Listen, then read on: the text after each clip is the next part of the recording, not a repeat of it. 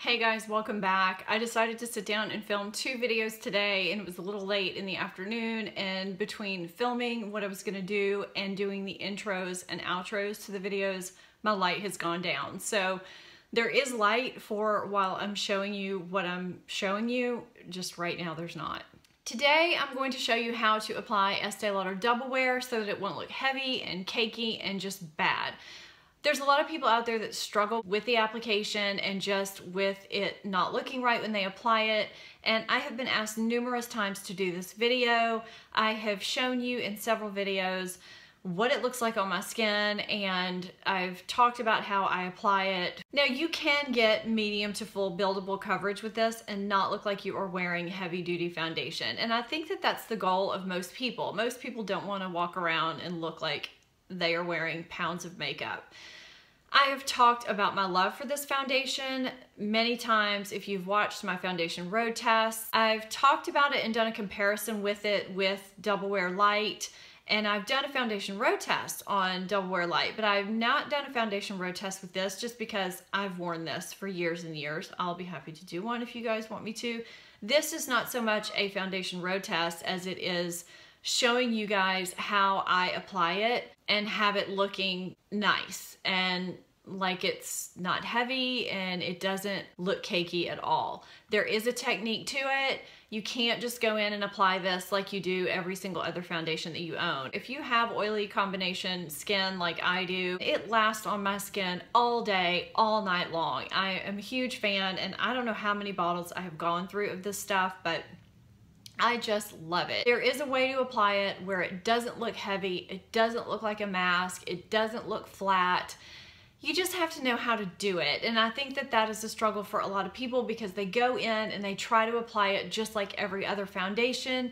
They dot it all over their face, and then they go in to apply it either with a brush or a beauty blender, and you just can't do that. And you can apply it section by section on the face like I do very quickly. You just have to know the technique. And I will just go ahead and say, and I think I actually said this as I was going through in a minute, but I don't recommend using a brush. I just don't think you get nearly as good of a finish with a brush. I'm a huge fan of using a beauty blender or a Real Technique sponge, whatever sponge you prefer. I just think that gives a much better finish with this foundation. You can get a nice finish. I have it on right now. You guys have seen me wear it before in other videos, and I like it. So if you want to see how to apply Estee Lauder Double Wear and not look like you're wearing a mask, just keep watching. If you've watched any of my foundation road test or foundation videos at all, you know that I apply a pea-sized amount of whatever primer I'm using first, and I've already done that today. Today I used Guerlain's Meteorites Base Pearls. My other primer that I use most often is the Hourglass Veil Mineral Primer. Sometimes under Double Wear I've used Becca Backlight Priming Filter. I think that's the name. I'll link it below. It just kind of gives a subtle glow underneath foundation, but it's not too much. Whatever primer you use, just go ahead and apply it. Let it sink in a little bit after you applied your normal skin treatments, of course. Today I also did put my corrector on underneath my eyes first. Sometimes I do that, sometimes I don't. It's really just your call and your preference. I have no idea why I did that today. I just felt like it. Sometimes what I do too is while I'm letting my facial primer sink in, I will go ahead and do my eye primer just to give it, I don't know, 30 seconds to a minute to just let the primer sink into my face. The next thing that I would recommend for applying Double Wear to get good coverage is to use a beauty blender or a similar sponge. I don't feel like using a brush gives it that natural non-cakey coverage nearly. I just don't think it does nearly as well. And with a beauty blender, you want to run it underwater, get it good and wet, get it, you know, where it swells up, and then squeeze it out as much as you can, and then squeeze it in a towel. So just take a towel, wrap it around it, and squeeze it out as much as you can in a towel so it's just barely damp. It's still swollen and it's just barely damp. Like right now I'm squeezing it, no water's coming out, I just barely feel the dampness in my hand. That's how you want your sponge to be. So my shade is 2W1 Dawn right now. You can see all my foundation shades below in the description box. And I'm just gonna shake it up. And this is not a foundation where you are gonna be able to get away with dotting it all over your face and blending it. And I also think that is an issue that people run into, is they apply this just like they do every other foundation. You just can't do that. This is one where I pour it onto the back of my hand and I'm almost out of it, and I don't have a pump. I know there's a MAC pump. Ooh, that's too much. I know there's a MAC pump that you can get that fits it, and I meant to get it last time I went and I forgot. So I have way too much here on the back of my hand. I'm gonna actually get some off. Okay, so this is what I have on the back of my hand. I don't know if you can see that. It is a little bit runny. So then I'm gonna take my sponge. I'm actually gonna put my hair in a barrette just to do the forehead for you guys. I normally would not do this on a daily basis. So I'm then gonna take my beauty blender and I'm going to just barely dab it in here and get just a little bit on the sponge. And I'm just gonna take it and start bouncing it on my forehead. And I may take it slightly down the nose, but not much. So you're gonna do one section of the face at a time and make sure it's good and blended in before you move to the next section. And I got such little product on there at a time because you don't want to get too much product and then have it looking cakey. You can't go back. You can always build up later, but you can't go back. It builds very well. Okay, see, that was quick. So what I want to do now is just get a little bit more, and now I'm going to take it down my nose. And I'm just bouncing it and getting it all blended in the way I want it. And dipping it again. And now I'm going to do this side of my face, not cover it up with the palette. And see, there's really no systematic thing. I'm just literally taking it all over the face and bouncing it, or all over the side of the face and bouncing it.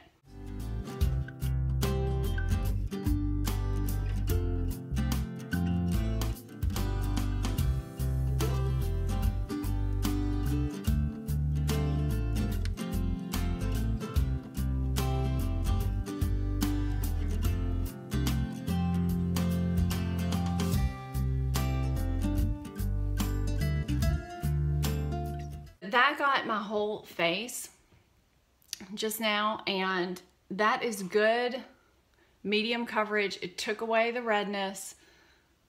I blended it down my neck a little bit, but not too much, and it really just evened everything out. And I can build it up if I want. I'll take what's left.